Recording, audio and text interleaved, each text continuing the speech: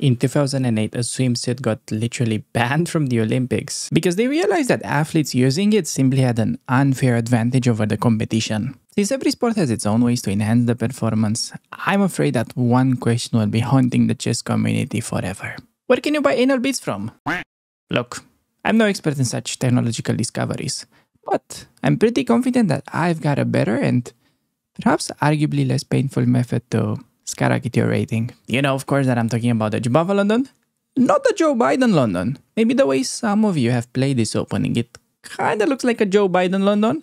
But join me because today I'm gonna be walking you through 3 games that I have played on my speedrun account, facing opponents of an average rating of 2000. Now, I know 2000 may sound a little bit intimidating at first, especially if you're just getting started, but what really makes this opening a cheat code is that it genuinely works the same no matter what rating range you find yourself into. So, without wasting any more of your precious time, let's dive right into the games. Alright, boys and girls, we are back facing almost 2100 rated opponent from Indonesia. Wow, dude, there are like so many chess players from Indonesia.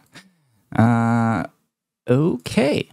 Plays d5, meaning that we can do our lovely little opening. Okay. Starting position of the Jobava, he plays c6 and then bishop f5. Okay, so bit of an interesting pawn storm could be potentially. So I'm gonna start with f3 whenever the bishop lands on f5, and then let's see, knight f6 or e6. They normally do the knight, yeah. If he plays e6, whenever they delay the knight move, it's nice to play queen d2 long castle first and wait for the knight to land on f6 and only then storm him, because then whenever he pushes like h5, you can play g5 and the knight gets hit in the process as well. And this way you get the most value out of the pawn storm. It's a bit of a really like rare spot. I'd say it happens around maybe like once out of like 6-7 games. Normally you will have both of these guys and now you get max value out of the pawn storm. Push g4, h4. Okay, so I'm just gonna do h4 to give him, I'm not gonna take the free bishop. I'm just gonna let him go home so we can get the game. And yeah, then I'm gonna play e3 and do our normal thing. He probably just broke the monitor of his PC, but realized the idiot he's playing didn't capture the bishop. I mean, now he's trying to reconnect from the phone or something. Otherwise, I can't explain why he's making no moves, but okay. Hopefully he's gonna be back. Hopefully he didn't just have a heart attack. Okay, all right, he is back. Bishop g6, so e3. I'm not gonna rush with this push. I want to keep opportunity to go g5 in the future and recapture with the pawn, being annoying against the knight. Of course, not immediately. We only do that once we long castle. So we're gonna be playing long castle always in the pawn storm pretty much. And next move, we're gonna do bishop d3. Bishop d3 is a very nice move because we're developing, we're threatening to take on g6, more or less forcing him to take on d3, which is gonna yeah, speed up our development a little bit. We're gonna recapture with the queen, making room for castling. Yeah, I mean, he has to take. Come on, Najib. No option on that. If you do anything like developing, then white is really like close to winning. After takes and then queen d3, you just give yourself isolated pawn for no reason. Just a very big weakness. Take with the queen. Knight e2 castle. Normally, I prefer to start knight e2 and then castle. It's like the most flexible way. But you can also start castling, is not a mistake. He goes bishop d6 in the game. Just a quick mention, because I noticed this is like a common blind spot a lot of the low elo guys have after queen b6. Targeting the pawn, many people freak out and just go like rook b1. Because, yeah, I guess for a lot of the newer players, it's just something in your brain that doesn't let you utilize the king for a defensive task. But no, you can actually just long castle. The king perfectly defends b2. Long castle is also part of our plan. So queen b6 just ends up being a pointless move, misplaced since it's blocking black's potential pawns that can push. So yeah, bishop d6 as a rule of thumb in the pawn storm. You're gonna be able to recapture on f4 with a knight. So I'm gonna do knight e2. We play knight h3 only if we don't want to block the bishop. So having he gone like bishop d6 in this position, let's say he made 2 moves in a row, I would have done knight h3 not to block the bishop. I don't want to play knight e2 if I don't have to. So bishop d6, I'm going to do knight closer to the center of the board. That is the most natural move. And expecting queen c7 or takes, or maybe queen e7 as well. These are the main moves. Notice that he is unable to short castle. That would be harakiri. I just have g5 in that position. And after pawn takes, knight back, there's going to be a little bit of a surprise on h7. So he goes queen c7. The point of this move is to go knight d7 while not hanging the bishop. So we're going to long castle. And now knight bd7 is going to be played. This is like universal spot that you can reach. I had this like dozens of times. And there are 2 ways of playing it. So the professional way, okay, best move, like this is best according to Stockfish. I won many games like this. You can take, and then e4 is a very strong pawn sacrifice. Because after d, e, f, e, knight g4, you have e5 push, the queen has to move, and then you get knight e4. And then the knight is about to plant on d6. It's very bad for black. But my main recommendation for beginners, yeah, everybody that's like below 1800, is that, okay, you don't need to remember these like crazy combos. You can just play simple g5. And now, best move is knight h5 for black. And if they don't do it, I mean, black is borderline lost. And in low elo, very few people actually play knight h5, like maybe 20%, something insane like that. Of course, 2100 elo guy, out of elimination, he will sense that allowing the open file is really bad, because then the queen infiltrates, winning this pawn on g7 most likely. And also going knight g8 is just terrible. I mean, g6 gets to open up his king. So he plays knight h5, yeah? Now, he's attacking my bishop. I don't want to let him take, so we have to trade. We don't want to give away bishops for the enemy knights, in general, as a rule of thumb. And, okay, so we have pushed g5, and you want to remember this combo. You don't take, I mean, he just takes with a rook. That's no progress. So you push g5, so you can push g6. Threatening to mess up with his king. They normally push. Otherwise, yeah, castling, I guess it's playable, but you could take and then the rook is staring onto g7. It's pretty risky. Normally f5 is the most natural move, or even f6 sometimes they play, but f5 I expect the most. Taking would be like resigning, because we just win the knight. And yeah, other moves like e5, I guess, just not a thing, because you can take on f7, and then the king is weak. You can throw in a check. So he plays f5 like expecting. Now, you want to really remember this is a typical combo. So you go g5, targeting the knight moves, g6, he goes f5, and then after f5 you have e4. Now, the whole reason why you do this g5, g6 business is that the e6 square will be quite vulnerable a lot of the times. Like if they take, e5 could come, then the pawn is going to be a bit of a target. Also, additionally, what happens in these lines, he could easily get his knight trapped. Like he should really bail out now with a knight f4 move, or, you know, as long as he can. Otherwise, yeah. Like, common mistake would be to castle. I think he's really just lost if he castles. He has to jump on the opportunity train. Knight f4, yeah, force the knights off. I think we take and then we go king b1. This is pretty much where, yeah, kind of my model game begins for the upcoming course. This is a very common position. I still had this many times already as white, because it's very easy to reach this position. So, wow, he plays rook f8. Yeah, rook f8, kind of afraid to castle. Yeah, he wants to take with a rook to not open up e-file, right? He's afraid to like take with a pawn. He doesn't want to do this because he saw check. He got scared, but he missed the main threat, yeah? Because it's very easy to lose awareness in this position because it's so random and nobody's really expecting this. Like, I had similar motive, in case you missed it.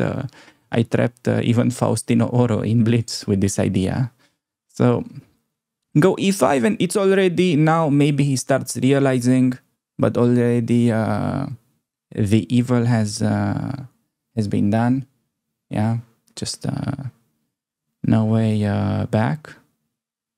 He just drunk tested his ex-girlfriend. Now situation is too embarrassing to like unsend or like you know, when you check somebody's profile and then you accidentally like one of their like pictures from 3-4 years ago. Pretty much what my opponent did with this rook f8 move. Now he's just gonna get hit by f4 and then yeah, guess what? I'm gonna give this as an exercise. Perhaps I should have already asked you as an exercise. I kind of spoiled it a little bit because f4 makes it obvious. But f4, the point is, okay, I mean, what is the point of f4? Let's say opponent goes queen e7 and then you go king b1. Yeah, let's say you make a bad move, yeah? Let's take this as an exercise backwards. Why is king b1 a bad move? You can try to think of that, and this nuance will still help you in this position, because if you give him time, black will be able to rescue the knight with f4. Sure, it's like not amazing. They will rescue the knight and probably lose a pawn, but they rescue the knight. So you play f4, stop any attempts of rescuing the knight, and now queen f3 is just getting ready to pick him up. Really no counterplay. It's just, yeah. It's pretty crazy, honestly, that you can just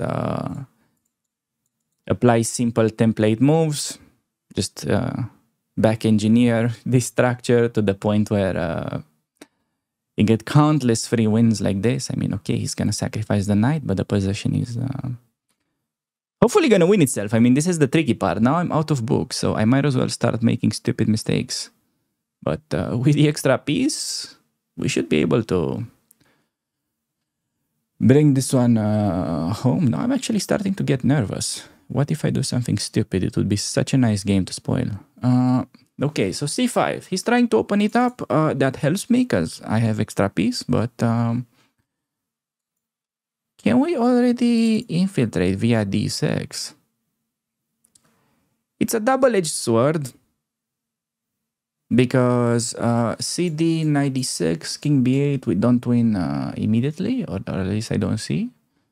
And if we take on d4, then he takes on e5, and my whole position collapses like a house of cards. So yeah, the tempting thing would be bad. Can I still do knight b5 and after take with a knight? Sacrifice e5 with the argument that, okay, I can play maybe queen c3 check and then take. And then it's like a quadruple octopus fork. Yeah, we're gonna go for that. Octopus fork I like. Not much into seafood, but octopus fork I like. Okay, he just goes there. Strange. Okay. The point with my move was also to prepare c3. So I can take back with a pawn and keep the center. Yeah, also this is the kind of position where you may just be able to crash through with c4. Because after dc, maybe you just open it up with d5. Yeah, could be one of those positions. I guess I'm going to start rook e1. Protecting e5 square should be useful. Can he do a6 next? Then I do like what? Knight d6. Takes. I'm getting so nervous. Okay, I'm just gonna play it simple, like I initially wanted. Okay, I need to actually like really speed up. I'm just sleeping on the position while my clock is ticking. It's better to sleep on the position while your opponent's clock is ticking. So a6, I'm gonna plant it. That's the point. And then the knight on d6 is going to be very strong because he cannot destroy the base of my pawn chain anymore. And I can keep the knight protected by a pawn. And that's going to make his position really more frozen than I am right now. I should really turn off the AC. That's making me freezing. And yeah, he's thinking. It's good that he slowed down. Like his only chance in this position is to speed up. But yeah, rook c8, and now I'm going to get knight d6 with the tempo. And then I'm going to do king b1. So he wants to take, but I want to be able to take back with a pawn. So I have to sidestep. And now no more knight e5, funny business. He's just really lost. Okay, not super obvious how do we break through. Like we have the extra piece, we're like completely winning. But yeah, there should be at least like a piece sacrifice at some point to open up the whole thing. I think I'm gonna start rook c1. Prepare maybe this rook to d1 and then maybe have c4 ideas. So I want to open it up. Okay, so he goes knight c8, trading. Right, makes some sense. If I take, I'm bringing his rook. Then I maybe take on twice on c5. How do I do this properly? Okay, so I'm gonna do this. So I'll let him take so that we get pressure on e6. It's really like the easiest conversion of all time, but I'm just nervous because this is such a nice opening. So he cannot take on h4 because the queen needs to protect e6. That's a little point. And I might do h5 pretty soon, yeah, just to have the pawn protected. And there's always going to be knight d5 motif, yeah, just to like sacrifice for 2 pawns, but then the game is easily won. But I think he is going to make our job easier. So you can try to pause the video and find a pretty nice move right now. I think this is the moment where you have a nice move because there is knight d5 in the position. Okay, rook e5, maybe also not bad. Yeah, slow play, but knight d5. If rook d5, I take with the queen and he's pinned. And otherwise, yeah, we managed to like really break through right now. Knight f4, go back. We have clear target. So notice that the position opens up and we managed to trade his knight. Now the fact that we have the extra piece, it really starts to tell even more. Okay, yeah, so he took on h4. This is a threat. I cannot take because of rook d5, so I have to move the knight, I imagine. Queen f4 also move to force the winning endgame. Takes, enter winning endgame. Knight f4 also simple move that's winning. Okay, I'm gonna do knight f4. So yeah, I wanted to say that this is why in general when you have both material advantage and also strategic advantage, the trades are in your favor.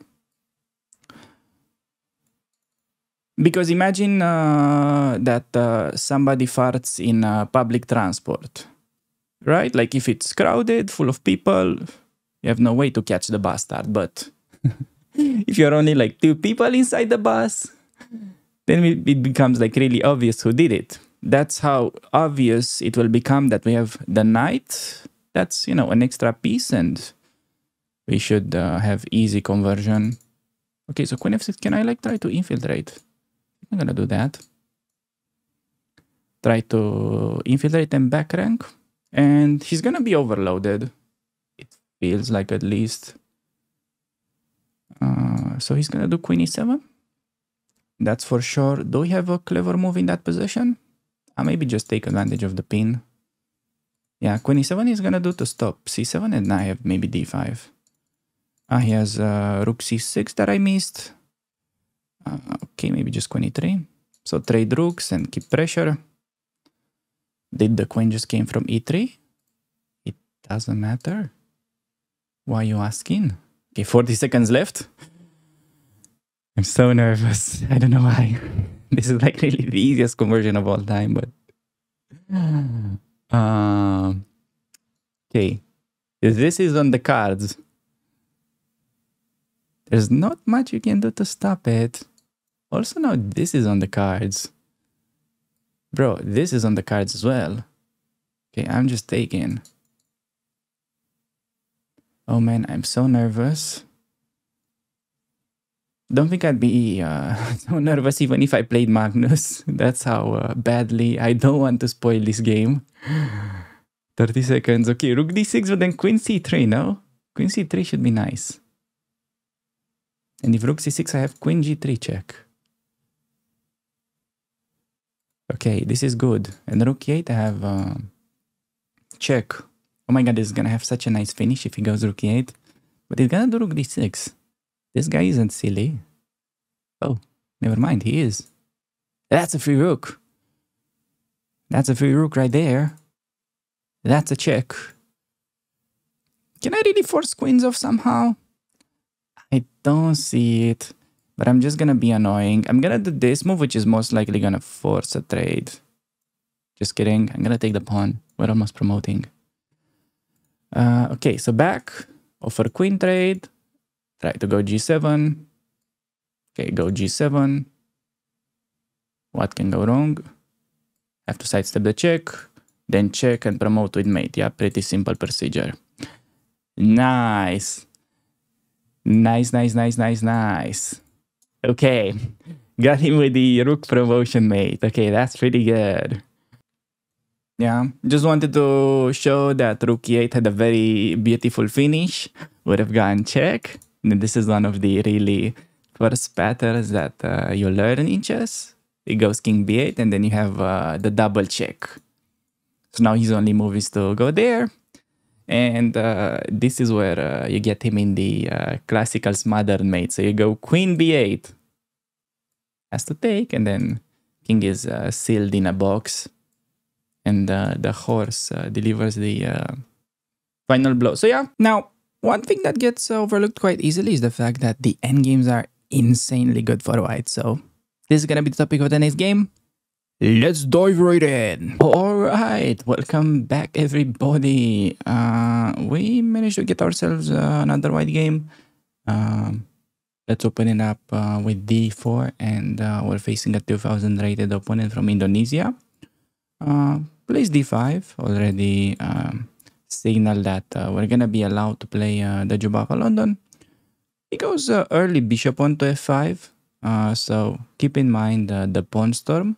But first, I'm not gonna do f3 yet. I wanna get the starting position of the Jobava London. So the starting position, you get knight bishop out, then you play f3.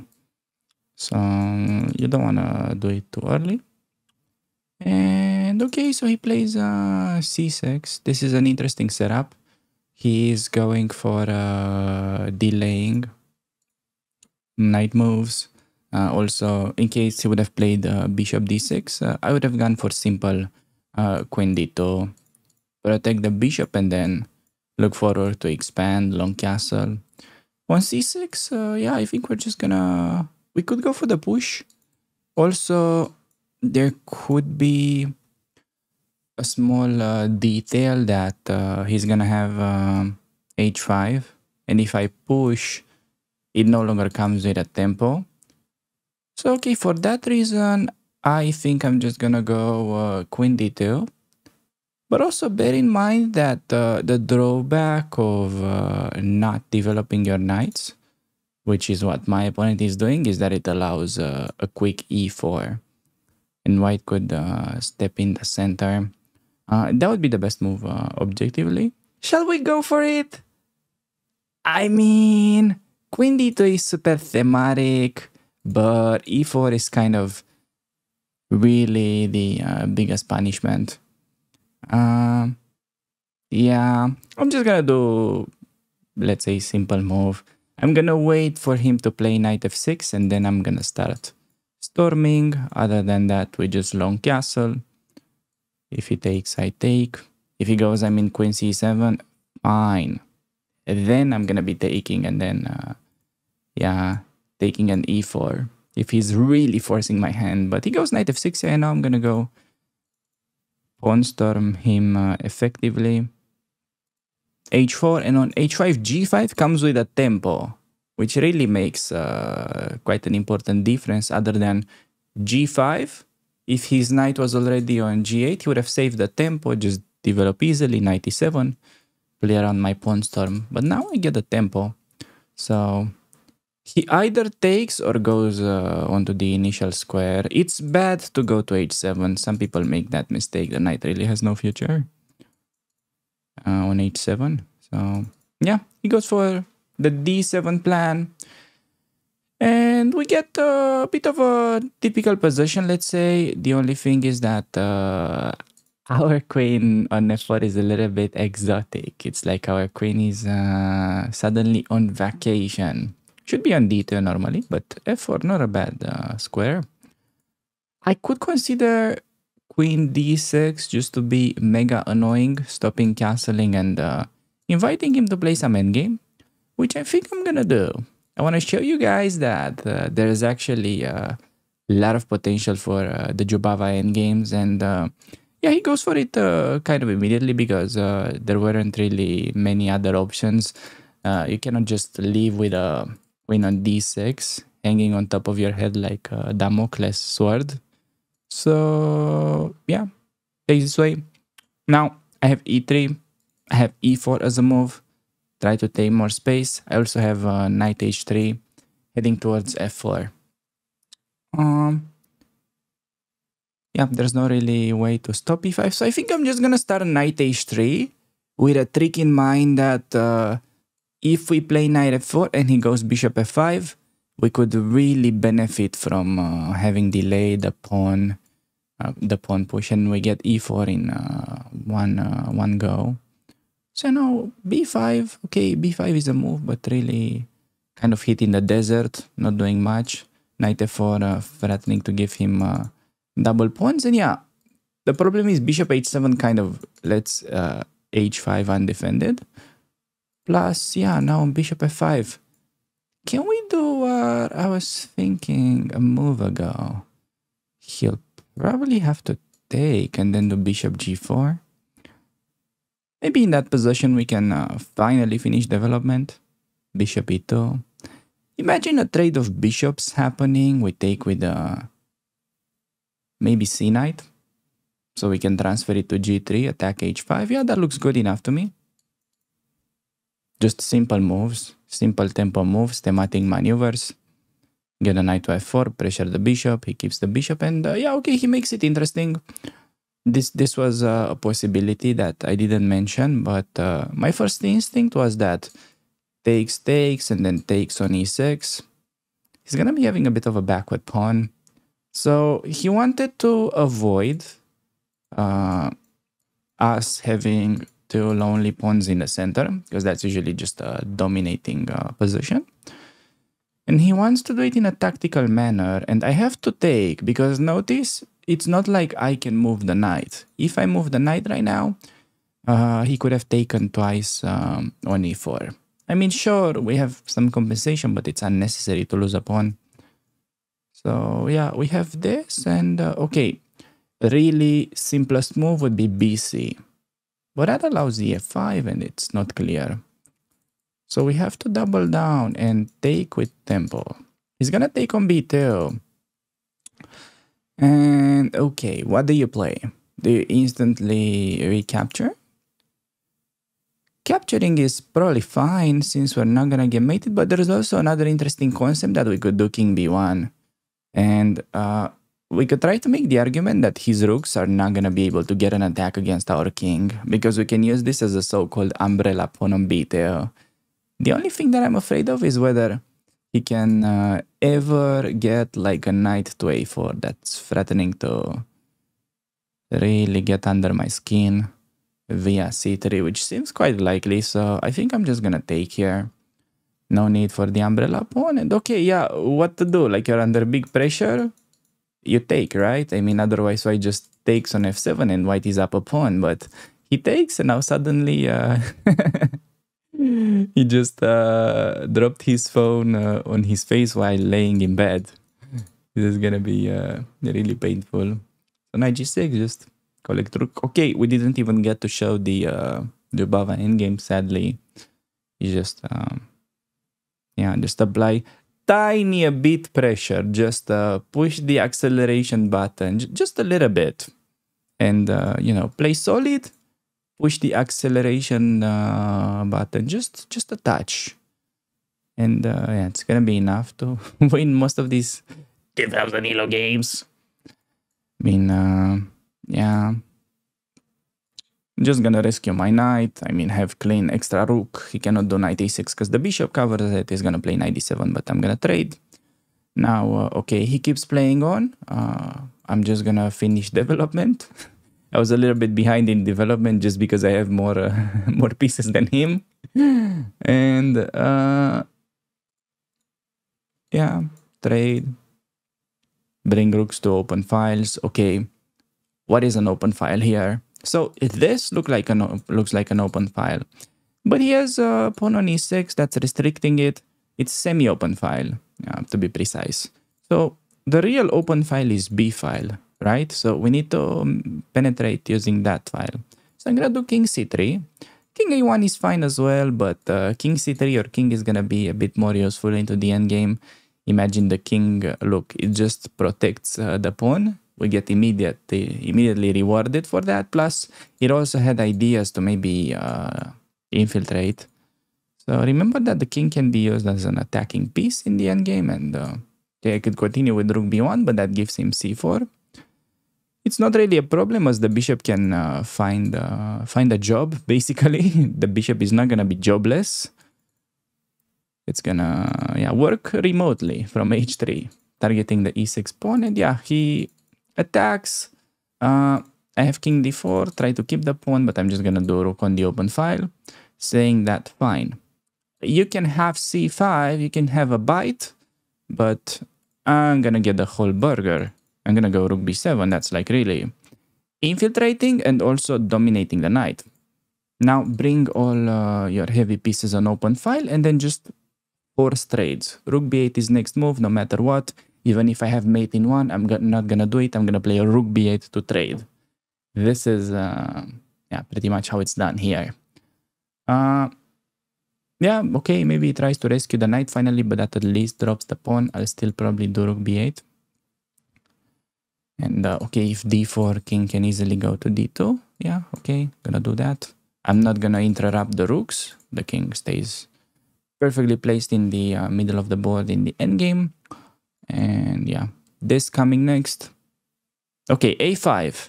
So yeah, a5, basically he's saying that he can avoid trade, but no, you cannot, because then the knight is going to be undefended. Plus, I can also do rook b7 in that position, and if I'm really like want to piss him off, I can play rook b7 and still trade his rook.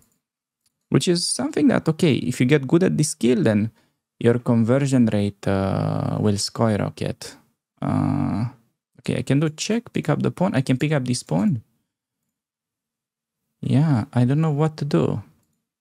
I just feel like a cat that's inside the house full of open boxes. I don't know what to do. Everything is so nice. Can I just get a queen, please, opponent? And okay, he resigns. Nice, nice, nice. Oh, yeah, I mean, nothing really special. We got an interesting version of the pawn storm where he delayed knight f6, and then this detail in the opening was quite important, that we waited for him to play knight f6 so that we can get the pawn storm with a tempo. That is, okay, usually if you do it too fast, you can get stuck. It was a bit of a niche position, honestly. Like, the vast majority of players will go knight f6 very quickly, and you can pawn storm with, let's say, getting the full benefits out of it. But yeah, if you do it here, just to quickly show for everybody, yeah, like h5, if you do g5, then, okay, I mean, you can play bishop d6 and then knight e7. And the pawn storm doesn't really hit anybody in the process. So, yeah, queen d2. I think you can do this small adjustment, and then, okay, knight f6 now. Look at it. How pretty the pawn storm it is. And this endgame should be like tiny better. Now, apart from the fact that this is going to be one of the nicest games that I have ever played, It's gonna showcase how to play when you're not allowed to do the pawn storm. And plus, the end of the game has a bit of an unexpected finish. Let's dive right in. Alright, everybody, we are back, and we got a 1900 rated opponent from Egypt. Never mind, and we're gonna be Jobava-ing. He plays d5, meaning that we can Jobava. So whenever you have pawn on d5, that enables the Jobava London. If he plays without pawn on d5, well, that's gonna give you opportunity to take over the center. So plays e6, and very important, you wanna get started by playing e3 first. Do not do the knight. If you're doing the knight, you're gonna get food poisoning. So play e3, and you're not gonna be getting food poisoning ever. Now the point with e3 is that, well, you're staying flexible, and after bishop b4,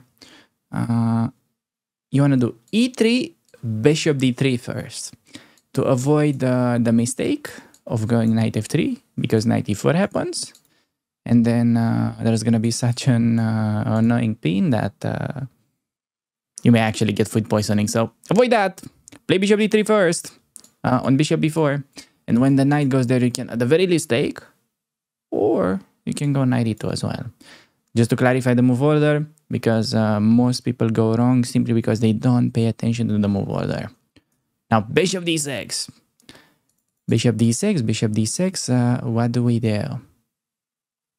The point is, I don't want to go bishop g3 because that's really not doing anything unless they take. So instead, remember, just simple rule. e3, bishop d3, no matter what they do. Let him take. And we're gonna get what I like to call the boa constrictor. Boa snake structure. Because this is really gonna come down to pretty much a positional squeeze. So we're gonna try to like constrict our opponent, so to say.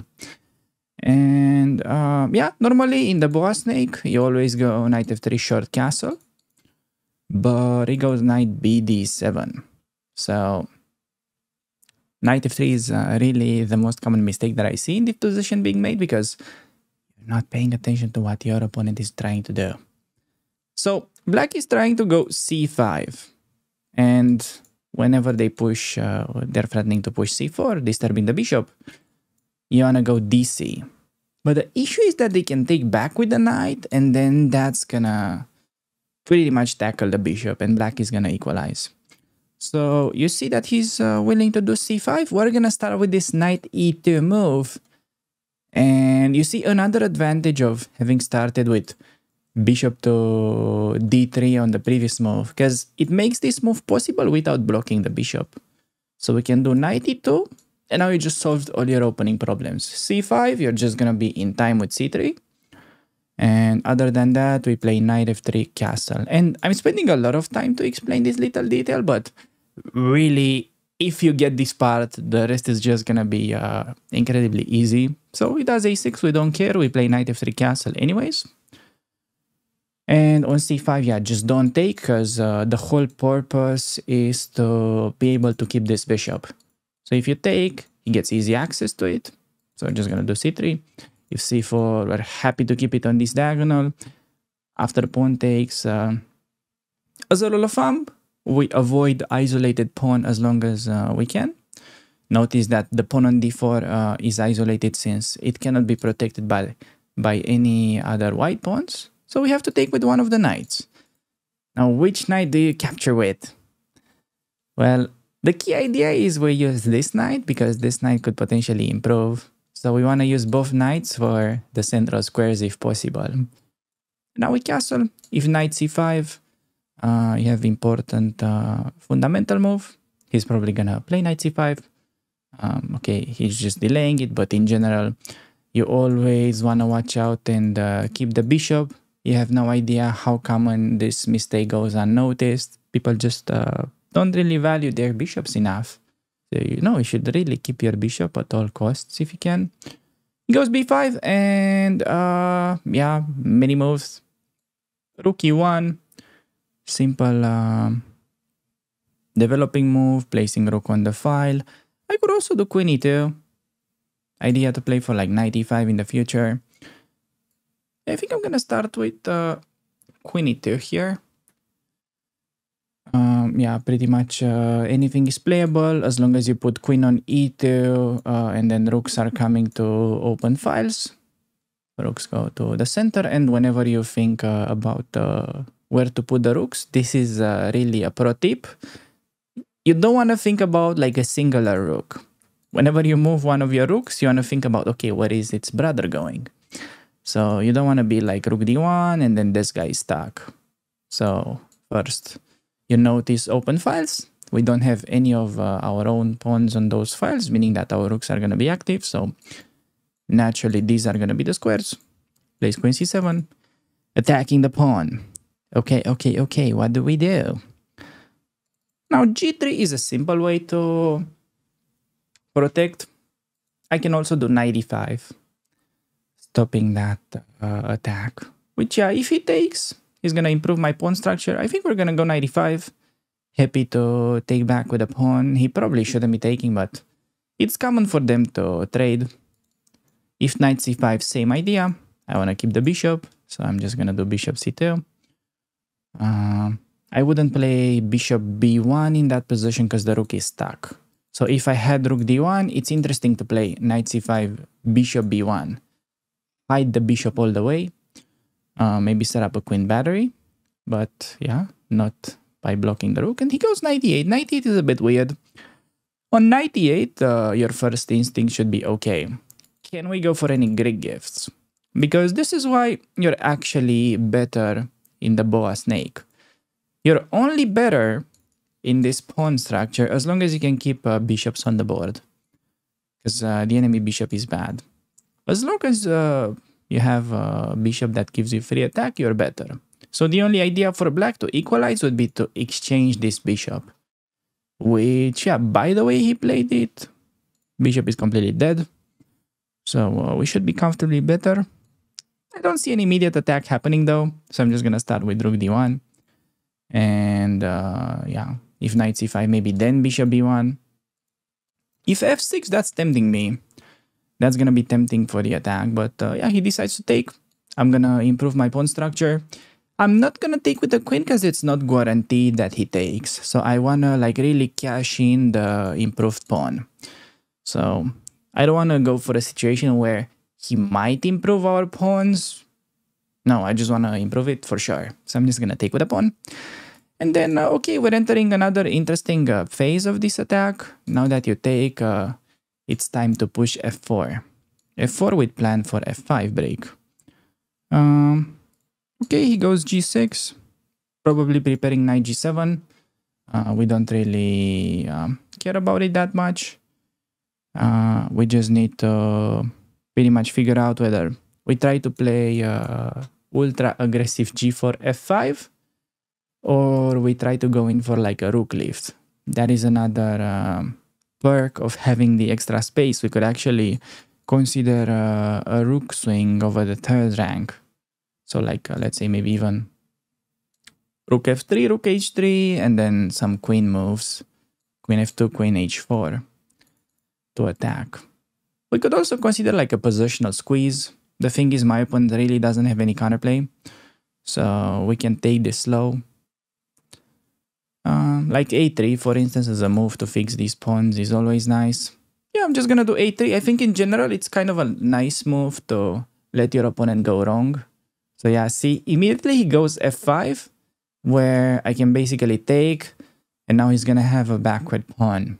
So surely he was not forced to do it, but in general, this is a great practical tip. You just make like useful move in general, flexible, and he instantly made his position much worse. So just gonna defend. And we have a typical range structure, typical good against bad bishop. Ideally, I would like to swap my bishop for his knight and just play against his bad piece. Yeah, I think I'm gonna do even queen e5 is interesting, but that gives me isolated pawn. Could be interesting though to speed up the attack. Okay, what do we do? I think I'm gonna go queen e5 just because I don't have a lot of time on the clock and I wanna make the game a little bit more forcing. I should have gone for rook e1 and then play a slower squeeze, but I think this one is interesting enough as well. Because I don't see a way for black to attack the e5 pawn because the knight is misplaced, and on knight f5 I'm immediately taking with a bishop. I wanna keep this scenario with a good knight against bad bishop if possible. Now, I was considering him to play rook f8, but probably we can just go for the swap and then bring the king. Imagine if our king can just slide over the queen side. That would be instantly winning. But I mean, it's okay. If we trade rooks, it's perhaps quite achievable. Goes rook b8. Once a5. Yeah, possible. I could do b4, but that's weakening c3. How do I make progress? Probably just bring the king. And on a5, I might be playing a sneaky move. I think we're going to go for a sneaky move. Should I play sneaky move in that position? I don't know. You guys tell me. On a5, it was interesting. Okay, knight f5. Remember, this is great positional mistake. It gives me this effortless push. And notice that the more pieces you trade, the more obvious it will become that there is this problem for my opponent that he has a bad bishop. Like, okay, whenever you have this situation where opponent has a weakness, it becomes more obvious the more pieces you trade in general. So, yeah, he wants rook a2. How do I watch out for that? There's also maybe g4 idea. I think I'm gonna start with this move, and then I just wanna like protect these pawns and perhaps infiltrate this way. Could also use the knight to make his rook passive. I'm gonna be better, but not clear if enough to really win. But as long as my king gets to break through, yeah. The king is, as I said, like if we could get it, his bishop is unable to really challenge any of this activity. I just need to watch out for rook c8 incoming, but shouldn't be a problem. Remember that in the endgame, you want to use your king like it's genuinely Manuel Neuer. So king goes to b6, then maybe like knight to c5. Could also, okay, I cannot do knight d4 yet. Actually, where is my king going? Good question. I cannot move anything yet. Guess I'm gonna go all the way to b6. And, okay, looking for knight c5, and if he takes, probably we should be able to win his bishop, because his bishop is gonna be very passive. So yeah, knight c5, if check, king c7. Oh man, this king is gonna be like so annoying. I think we're entering territory where the position gets close to winning. Yeah, now he gave me open file. We have strong knight against bad bishop. We're threatening to play rook a7, and if he gets pinned, I will have ideas to liquidate into winning king and pawn endgame. Yeah, I'm gonna play tempo move and then king b7. He cannot check because the rook drops, and still threatening rook a7 and then king b6. Same problem for my opponent. Yeah, gonna do it. Yeah, h4, but king b6 simply. And he's gonna have to do rook d8, but that allows me to liquidate into winning endgame, I think. Yeah, so checks me, but king a5 simply, and then we exchange. And important, just do not take on h4. Because if you take on h4, he's gonna get past the pawn. But if you ignore it, then you're gonna have easy win. So he has to play rook here to like not lose the bishop, but then we have easily winning king and pawn endgame. So yeah, that's a typical kind of little squeeze in these French bishop typical positions. Taking with check, intermediate move, and then recapturing. He's really lost right now. And yeah, should be in time to convert easily with 30 seconds, but you never know. You never know with me. Sometimes, yeah. 30 seconds in general, more than enough for me. Okay, he takes. Come on, go to the middle so I can mate. Okay, he does not want to. I guess I'm gonna take the pawns. I should seriously think about ways to win this game and stop making stupid jokes, but I think the pawn is pushing. I think the pawn is pushing. The kids are eating. This is looking pretty good. B6, B7.